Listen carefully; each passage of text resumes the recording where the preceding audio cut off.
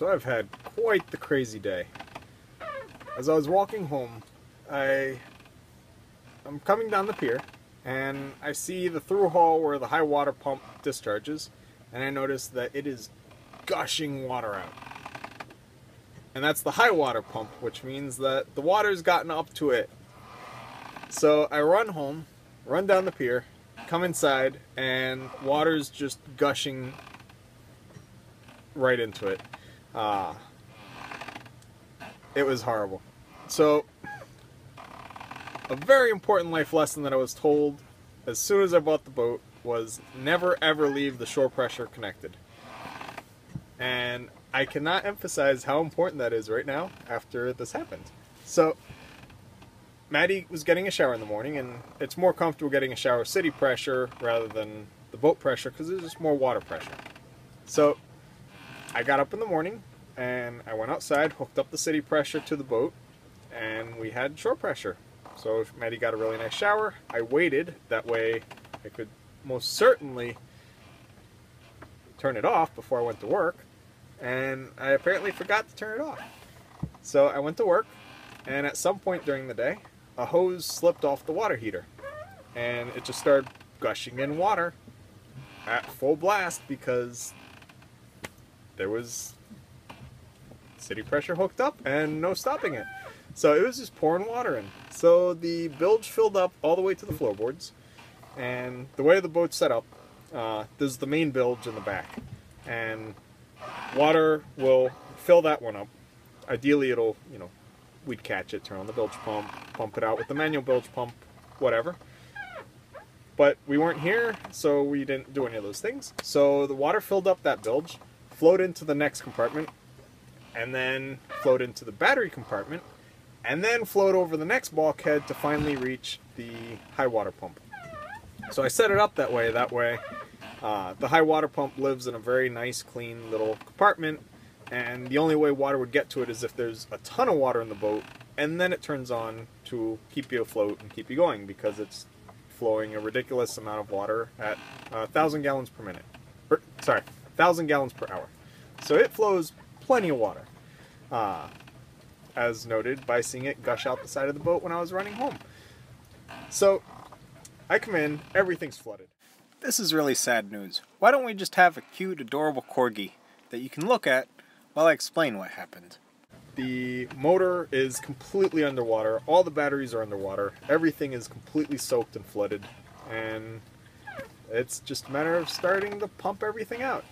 So the really good side to this was it was a great test, in a way, sort of, for if things go horribly wrong while at sea. So I first quick disconnected the city pressure, which stopped the boat from sinking because now the source of water inflow was stopped, which I should have done before I went to work in the morning.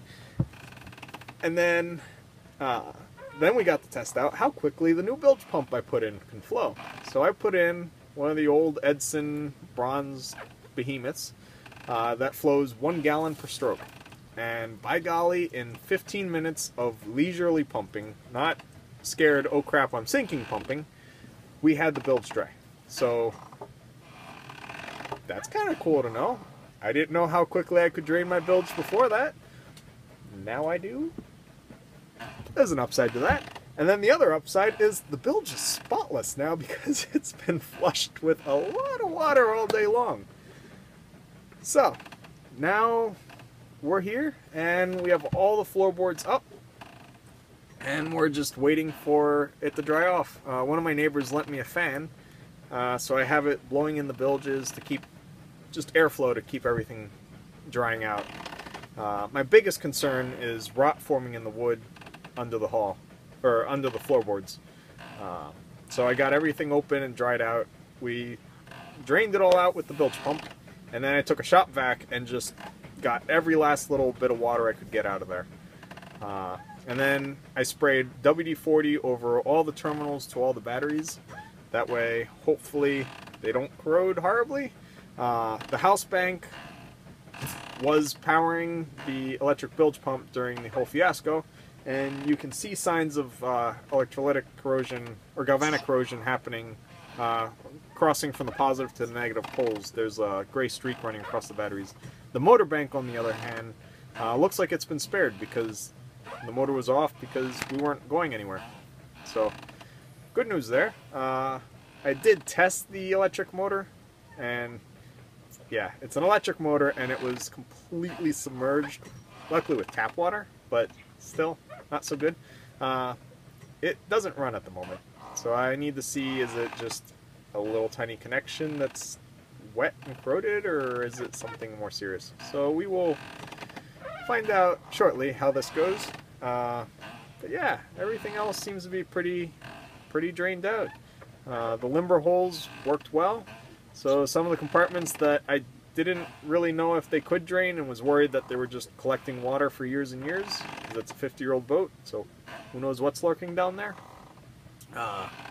They drained out completely, and I know they were full because they had to be filled to flood the next compartment.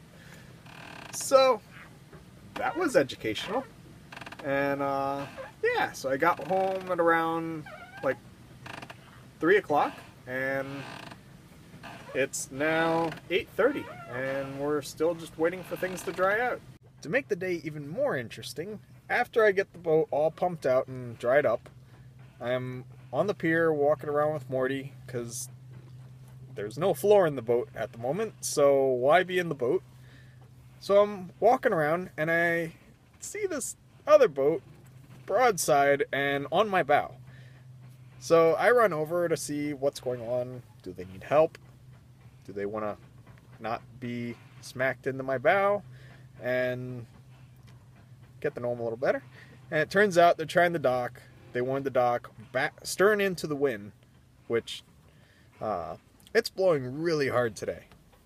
So that's maybe not the best direction to dock your sailboat, especially when it's a chartered sailboat and you aren't familiar with it and don't really know what you're doing. And I don't mean to say that because they're charterers they don't know what they're doing on the sailboat, but because when I went over to the slip that they were heading to and offered to help tie them up and give them a hand, that way they, you know, can get in safely, because it's blowing like stink and, you know, it's getting late, and, you know, it's nice to help out people.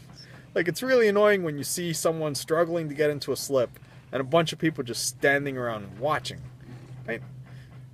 Yes, it can be entertaining to watch, but they're having trouble. So help them out, grab a line, do anything. Don't just stand there and stare. That just makes them scared and on edge, and then more things happen. It's not nice. So anyway, I go over to help them out, and I ask them to, you know, toss me a dock line. And one of the people on the boat picks up a fender. And at first I thought he was just gonna, you know, put the fender between the boat and the pier or something, because, you know, it's blowing really hard and they were gonna smack into the pier. And then I realized that no, he thought that fender was a dock line because it had a rope on it.